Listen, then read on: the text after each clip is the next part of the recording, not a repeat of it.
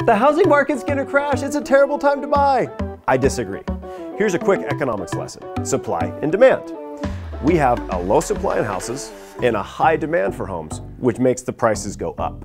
So as long as there's a low supply of homes and a high demand for homes, the market's going to continue to be stable. In order for prices to come down, we would have to have a whole bunch of people wanting to sell and a massive drop in buyer demand.